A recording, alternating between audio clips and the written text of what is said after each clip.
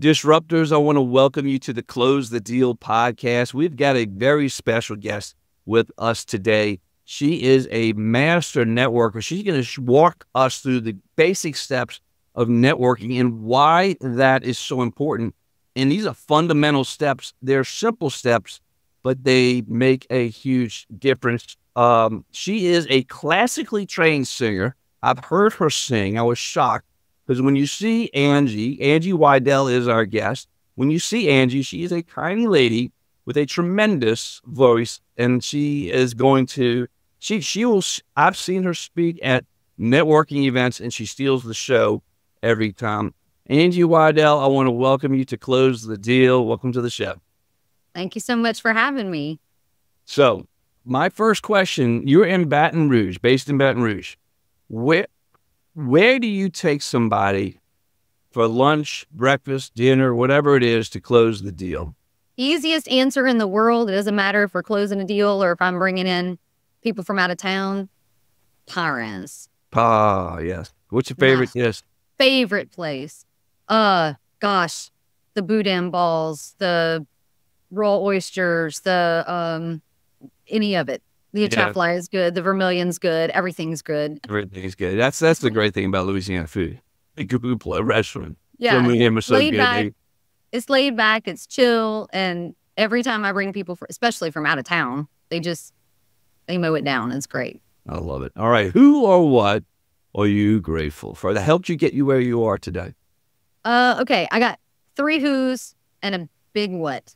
Okay. So my 3 who's are Jesus, couldn't do jack without him. My dad reinvented himself in his early 50s and became an entrepreneur and went from doing one thing, working for other people, and then eventually went into his own business. And he's had everything from feast to famine and everything in between, and still makes it work. He's awesome. Still working at 70-something years old, and he's fantastic. So he was the first person that actually said, I think you need to own your own business. I love it.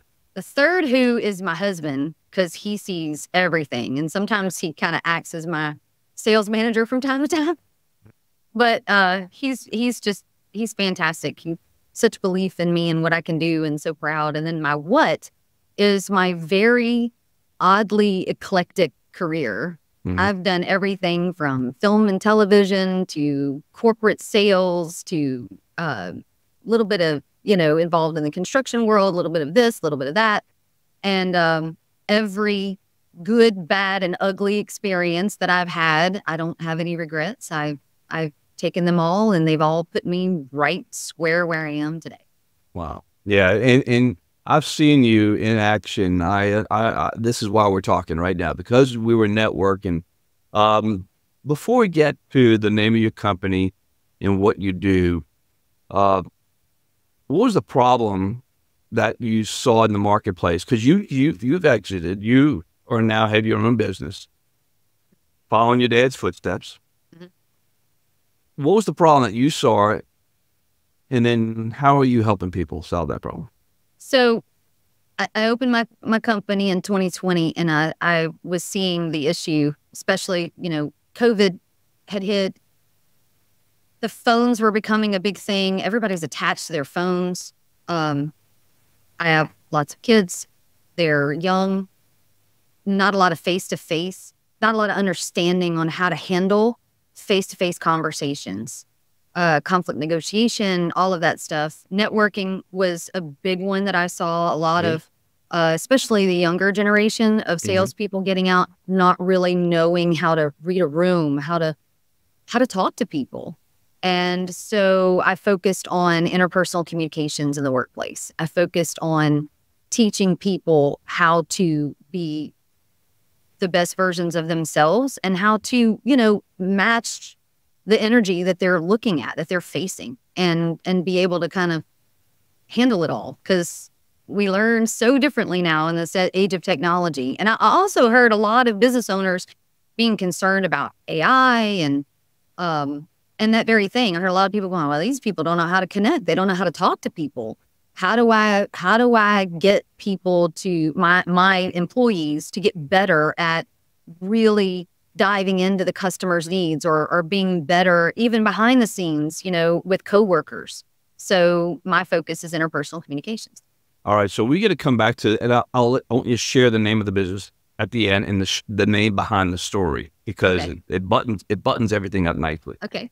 Now I've got these cards in my hand, and Okay. I want to walk through the process that you walk. So folks, I walked into a networking meeting that Angie was part of, my first meeting, and they introduced her to walk people through the process of how to start networking if you've never been to a networking meeting and how important that is. So first talk about why people should be networking, and then we're going to go through these cards one by one. And I've got the cards from the meeting. I saved them and for this moment, and here we are. So I belong to a networking organization called Go Engaged, GEAUX Engaged, all, very Louisiana. And our goal with this is resisting passivity. We want to help people to become better referral partners. And that's the whole purpose of networking is you got to be able to talk to people about what it is that you do. But you also have to kind of teach people how to refer you. And if you don't know how to explain what it is that you do in a very short period of time, while you've got their attention, and you're not thinking about, okay, how do I capture their attention? How do I make sure that I'm connecting in the right way? And then also understanding all of those little peccadillos that you're going to bring out in those cards. Yep. How do you connect? How do you become real referral partners? Because, there's networking and then there's not working. Mm-hmm. And networking is when you're actually being productive and you're meeting people, you're having good one-to-ones, and you're actually making money, which a lot of people feel like is a bad word, but really that's why we go to networking events. If you're not working, you're just there making a bunch of friends. And it's not about getting our emotional and social needs met. It's about getting, those deals, closing those deals, as you like to say, and making sure that that happens. And of course, a sale is not always going to be made in a networking meeting, but the goal is to get to those decision makers. The goal is to create a team so that you're not out there on an island by yourself, just trying to create business for your company, whether you own it or you work for someone else. Okay, now, so let's start this process. We got several cards here. The first step in this series is your character, your integrity, your sense of humor. Yeah, people must know your character, your integrity, and your sense of humor. And that's important because if we don't know each other, and that's kind of based around the concept of know, like, and trust. People do business with people. They don't do business with brick and mortar. So in order for us to really hook into each other's business, I have to know who you are, and are you going to do what you say you're going to do? And sense of humor is real important because some people are really dry. And again, going back to that whole situation that I was talking about, when you're focused on the phone, a lot of things get misread. And so it's really important for us to get to know each other's, personality, how we laugh, what's funny. Because, I'm loud. I may scare somebody at some point. I have a tendency to laugh a lot and smile a lot. And some people might go, whoa, that's a lot. But, when people go to refer me, they're going to go, okay, look, she's little, but she might be a little bit loud. And that's okay. Don't be afraid. The words I use to describe you right after I met you were tiny and a pack of dynamite. All right. You are referrables, the second step. Yeah, people must know that you're referable. And what that means is, do you have a service that you can offer to someone? Do you have products that are in the marketplace? If I am selling mostly B2C and I'm in a networking organization with a bunch of people that are B2B, well, then those people may have to go around a wide berth to just try and refer me, or vice versa. I've been in situations where I've been the B2B person in a B2C type networking event, and they could not, I was not referable to them because they couldn't turn to their neighbor and go, oh, by the way, have you met Angie? It didn't work. So people have to know what it is that you do and if you are in fact referable. That makes a lot of sense. All right. The third one Who do you want to serve? That's pretty important. Yeah. So this one, a lot of people kind of are like, oh, that's a no brainer. But really, when it's who do you want to serve? Because there's another one in there that's kind of similar. The who do you want to serve? I think of that more as your demographics and your geographics. You know, this is my territory, and I'm looking for businesses of this size. You know, I'm that kind of a broad reach. I want to serve, you know, people in the state of Louisiana. I'm looking for businesses from 5 to 50 employees. I'm looking for, you know, that kind of maybe even a title of an office that you're looking for, but really that's very broad. Who you want to serve is very broad. 2 quick things. Number 1, I knew I was going to have enough energy later in the afternoon to do this episode with Angie, to have our conversation for this podcast. So I took my AG1 early this morning. It gives me the nutrients and the vitamins, everything I need in one quick scoop. They make it super easy. Visit closethedeal.com. There's a special offer on my page AG1 has for you, where you're going to get 5 free travel packs and a year supply of D3 and K2. The second thing, real quick, my brand new book is out. This is the draft copy with the not for resale, but it is live on Amazon. You can get it on Amazon. Special promotional offer right now on Amazon. Check it out. Go to Amazon and look up Your First Franchise Roadmap. Your First Franchise Roadmap, or I'll have a link in the show notes for this episode. Now, let's get back to the show. By the way, the show notes will be on closethedeal.com. Let's get back to the show. How do you recognize a good prospect for you? That's the other one that's kind of like that. So the how to recognize a good prospect is more specific. I'm looking for the CEO of XYZ company. That is a good prospect for me. A good prospect is very specific. If you don't have a person's name, then you can say, I need the decision maker at this company in this department or whatever. For example, we were talking just recently, there's some industrial people that were talking about trying to get into BASF. BASF has like 13 different units. Well, what unit are you trying to get in? And are you looking for the purchasing guy? Are you looking for the operations guy? Who are you looking for? Don't just say, oh, well, I'm looking to get into BASF. Well, that's more of that who you want to serve. I want to serve BASF. I want to serve those plants. But how to recognize a good prospect is somebody very, very specific. And the more specific you can be, the more likely you're going to get that referral. Somebody's going to know somebody, if not that guy, they're going to know somebody next to that guy in that department.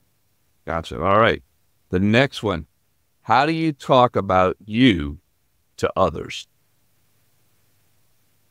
So how to talk about you to others. Sorry. Right. How to talk about you to others. So, for example, if I am asking you, Ewell, to refer me, then I'm going to tell you not only about my business, but I'm going to ask you, hey, look, I want you to tell them that I might be a little bit loud. Give them some insight into my personality. Give them some clues about how I am so they're not surprised. So I want you to sell me as a person, because at the end of the day, they're going to buy me first before they ever buy my product or my service. So we have to have a close enough relationship, and we got to know each other well enough that we can talk about that person. And that goes back to, then you can speak to who I want to serve. You can speak to the specific person I'm looking for. And when you're talking to that specific person, you can say, this is what her character's like. This is what her integrity's like. This is her sense of humor. So get ready. Yes. I call it setting the stage for somebody. Yeah. It's like somebody introducing you on stage, and they're going to build you up to sing the national anthem, and we're going to wow everybody. All right. How to make a solid connection. Okay. So a solid connection is, for some people, look, some people are just looking for a lead. I'm not looking for a lead. I can go buy leads if I wanted to. I'm not looking for a lead. So a solid connection for me is an actual introduction. And an introduction is very different than a lead. I don't want a name and a phone number. I don't want an email address. I want you to send the email if you have to, if that's their best way of communicating, then you send the email introducing me with that person. If their best way to communicate is text, you send a joint text introducing. Or if it's a phone call, make the phone call and then help make that introduction.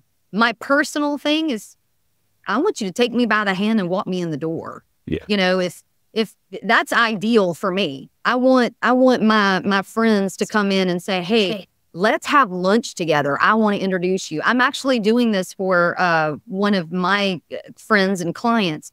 I told her, I said, I got a guy I really want you to meet, and I think this would be really great. And so I set up a lunch for the three of us because I know that that's going to be the best way to solidify that relationship between her and him, is if I'm there and we're all kind of talking. Absolutely. And I'm going to come back to that because I'm in the process of doing that with a couple people right now. Yeah. The value and of also, that. Yeah. you know, being a woman in business, that's especially important for me. Yeah. Because I really feel even more protected by my referral partners when they're willing to go with me to lunch. That's awesome. I'm not just being hung out with, you know, somebody else that I don't know. And especially if in most of my circles, you know, it's very male dominated. So I would much prefer, especially for my fellas that are wanting to go, hey, let's go have lunch together. That makes me feel a lot more comfortable about meeting somebody I don't know. In this case, I'm introducing a woman friend to a male friend. So again, another reason to put us all together was just another layer of just extra. Even though I totally trust the guy, I want her to feel comfortable. It goes Does that make sense? It makes all the sense in the world. It goes a long way. And it also accelerates the process of getting to know somebody. Yeah. Just because it has such a personal touch. I mean, I just introduced my wife from a gentleman I actually met at the first Go Engage meeting I went to in Baton Rouge. I just introduced my wife to that gentleman. And he was, you know, my wife's hard to get, even for me. Yeah. Yeah. He's like, I can't get her. I said, I know, that might happen. Let me follow up with her. So, but we went through that back and forth, and that's happening now. So, all right. How you'll reach out to their contact. That's along the lines of what you were just talking about. It kind of goes back to, you know, are you gonna email them? Are you gonna call them? What are we doing? What's the best way? Yeah. Right. Okay. And how, you know, I get a dozen emails every day, so they're gonna get lost. And text me. The last one here is, this is an interesting one. Your confidentiality requirements. Yeah, confidentiality requirements is kind of a big one because especially in the industrial world or the HR world, a lot of times, you know, we're in a referral relationship. We've been knowing each other for a while. We've been doing one-to-ones. Well, there might be information that you might kind of say to me that is not necessarily for public consumption just yet. Construction is a big one. You know, a lot of times there'll be projects that are out there and it's like, hey, so-and-so is our friend and they're working on this project and I want to put you in front of them. But, you know, this is not, you know, something that we can all just have a general conversation about. We're going to go in and we're going to do, or, you know what? Hey, I've got someone in procurement, but they don't need to be bombarded. And this is not something you can just share with everybody. I'm giving this referral to you. Please don't pass that information, you know, off to anybody. I'm handing it to you because I trust you. So there's just a lot of different levels. Sometimes in banking, you can't always share information like that. You kind of just got to say, hey, I got a buddy who might need some help. I did this with another situation with an attorney that I knew. I was like, hey, I got a guy that might need some help. And just wondering if, you know, we could touch base about it, you know, not being able to get into details, but so you never know what someone's confidentiality requirements are. So ask. Yes. So, okay. So let's say, so folks, y'all just got a sample of what Angie does, and she breaks it down. And when I go to these meetings, you can see, I've been in a number of the meetings where you've given this presentation, and people who are new to networking, it's obvious if you've been doing it, but when you have not been doing it, you can see the light bulbs going off around the room like, oh, yeah, I should be doing that. Especially when I make them answer. Yes, you do. You hold people accountable, whether they want to be or not, when you call on them. You do a great job of that. All right. Blended strategy. That's the name of your business. Yep. Talk about the name of the business, because I love branding. The story behind the brand in this situation is pretty good, really good. And then the services that you provide and how you help people. And then we're going to go to your call to action, because we are what? Shameless hussies. Huh? Yes, we're shameless hussies, and we're resisting passivity, and we're going to be a shameless hussy about what we do. Yes. So that's the call to action piece. So we'll save that for the very end. But blended strategies, talk about a little bit more of your services, and then talk about the event that you're going to be coaching people on live. So blended strategies, like I said, I formed a company in 2020 after my dad kind of was like, okay, you're now laid off from COVID. This is the time. If there was ever a time, this is the time. And I was like, what am I going to do? What am I going to call it? And my husband was actually the one who came up with a name, because of my eclectic background, I've done so many different things. And he's like, really, you could do a lot of things. You could consult, which I do. You could train, which I do. You could, teach. And in a situation like this with the networking, you could do outsource of this and outsource of that, which I do. And he was like, and we're a blended family. We have 7 children between us, ages 25 to 17 at the moment. And now we have our first grandbaby on the way, which we're excited about. Congratulations. Thank you. So we have a blended family. We have 6 girls and 1 boy. So, and they're all different kinds of personalities. So blended personalities. And then, when I really kind of found the niche of interpersonal communications years ago, I was a Sandler coach, and I taught DISC a lot. DISC is it's less about personality and more about communication styles, how you send and receive information. It talks about your energy levels. It talks about whether you're people-oriented or task-oriented, and just kind of helps people to understand, okay, man has been trying to understand himself for eons. I mean, there's been, the zodiac was a whole one thing. There was, at one point, they were defining personalities by bodily fluids. But I don't know if anybody else remembers that, but I do. Sanguine and phlegmatic and melancholic. There's been earth, fire, water, air. There's been all different kinds of ways that people have tried to do that. There have been personalities. There's a lot. I've taken the Enneagram test. I've done Myers-Briggs. I've done all the things, everybody does these things to try to understand, why do I do what I do? And for me, in a professional situation, I saw DISC and its life-changing power when I was teaching it as a Sandler coach.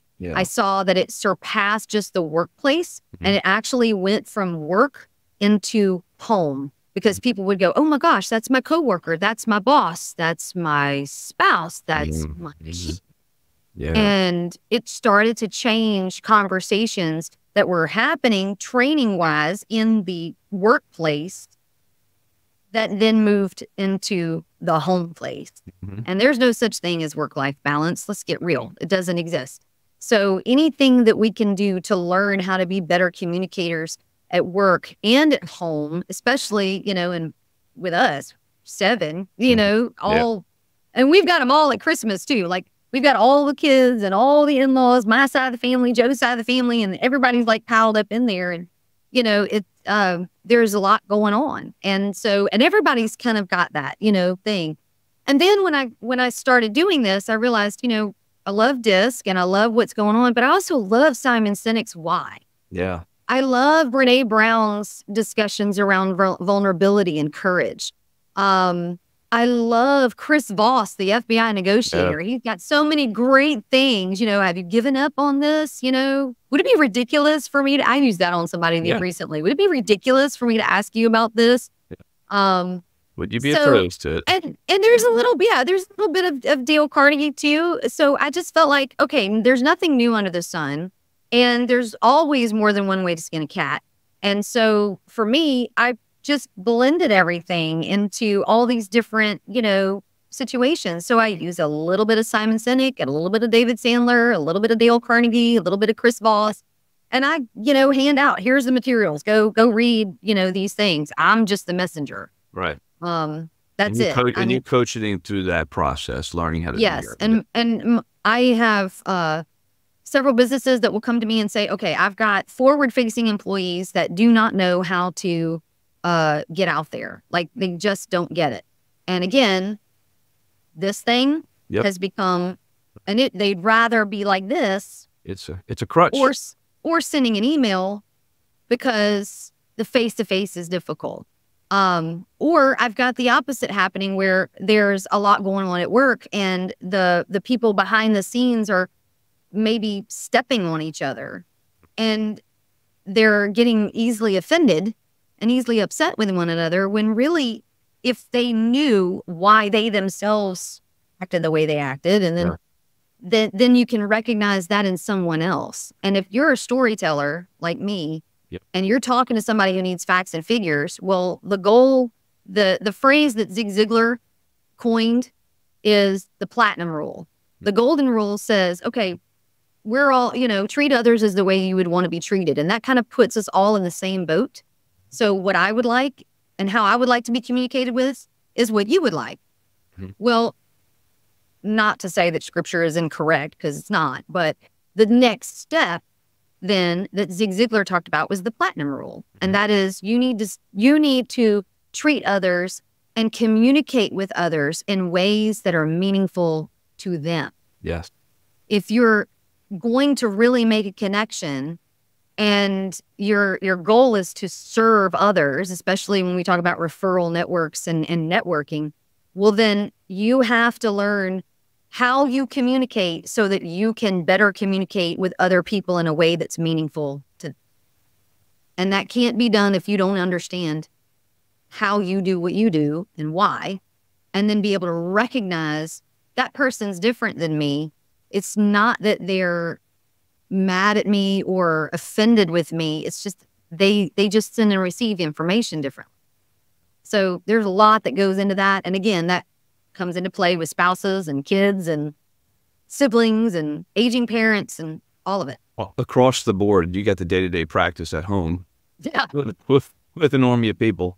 And of course, the practice extends to work. We're going to button up there, but July 18th, you got something coming up. Talk about that real quick. July 18th at Restoration 1. My buddy Chris Tepfer, who is also kind of founded Go Engage, really, he founded it, and I just kind of jumped in with him. And he and I kind of work really well together as foils. He's got a very dry sense of humor, and then there's me. Yeah. So we teamed up together because we saw inside Go Engage and this inability for some people to be able to actually concisely and easily say what it is that they do in an elevator pitch. So we have an elevator pitch class that we're going to be teaching. That is July 18th. I'm going to make it to that. I want to hear that. I'm going to tell you why. I'm used to speaking in front of a large audience, small, big, TV, not TV, you name it. I'm very comfortable with that. I came into this side of the world running trade associations. When you run trade associations, the world comes to you. Right. When you become a consultant or go out on your own, now you're going, and if you own a business or a franchise like Restoration 1, you're going out to the world. Yep. So to consolidate everything you would normally say in 10 minutes or 20 minutes, my head explodes when I'm given 1 minute. I stumble over myself. I'm very comfortable doing this. We could talk for another 30 minutes and we could keep going and going and going. But give me 1 minute, that's tough. That's what you're going to coach people on how to do on July 18th at Restoration 1. And where can they find that information? This is the call to action for your website and where they can find this information to come to the training. Yep. BlendedStrategiesLLC.com. And you'll see the Eventbrite link for the elevator pitch class on July 18th at Restoration 1 of East Baton Rouge. I think they're on Cloverland in Industrialplex. Well, we will have the link to your website in the show notes. We will have the link for any other information. Well, we're going to send them to your website. They're going to go to your website to get further information and to get in touch with you. BlendedStrategiesLLC.com. That's correct. Okay. We will have that domain inside the show notes as well, folks. Angie, one parting word of advice to someone, you made the transition, not an easy transition, going out on your own. What's that piece of guidance? I want people to realize their potential. What's that piece of guidance so they can see the possibilities? Wow. I think the biggest thing is you have to tap into your passion. Because if you're not passionate about what you do, you won't get out and push. Yeah. And that goes back to finding your why, setting your boundaries, figuring out what your core values are. It took me a hot minute to figure out what those core values were. I thought I had them and then realized I didn't. And when I started to put those pieces together, my why became not, I have to put food on the table, or I got to feed all these kids, or I've got weddings and grandbabies and graduations in college. Everybody has. So your why has to be different. Mine is, next to construction, people are the one building that will outlast the builder. Wow. So if Maya Angelou is correct and people will forget what you did, but they'll never forget how you made them feel, yep, then have that level of impact, whatever it is. And for me, that's helping people understand how to better communicate, period. If you don't have that why, you're not going to push. That's what that is where we end. This is perfect. Angie, I want to thank you for being on the Close the Deal show. Folks, I'm going to have all that information in the show notes. Angie, this has been a great journey with you. Appreciate it. Appreciate your passion because it screams. I appreciate it. Well, thank you. I appreciate that very much. All right. Thank you. And that is a wrap with Angie. I absolutely adore her. I love the energy that she brings. Folks, networking is everything. And what we talked about toward the end about networking is so true. It's a skill. It's a practice skill. It's a perishable skill. If you're not out there on the playing field, it's face to face. It's body to body. It's a contact sport. Networking, that's a great way to put it. Networking is a contact sport, and you got to get in the game to have success with it. And it starts building those relationships, starts building those referrals. And you have to be a shameless hussy. I'll explain that a little bit further. The shameless hussy is meaning you're there for one thing, and that's to build relationships, connect with folks, build those relationships, and ask for a referral, and then meet that referral and hopefully ask for business. Being a shameless hussy. I'm going to leave that in. I was going to edit that out. We're going to go with that, folks. All right. I want you to do me a couple favors. One, like, share, all those things. We want to get the word out. If you're on Spotify or Apple, please leave 5 stars. And you know the drill. Be intentional and make today a great day. All right. Take care. Bye.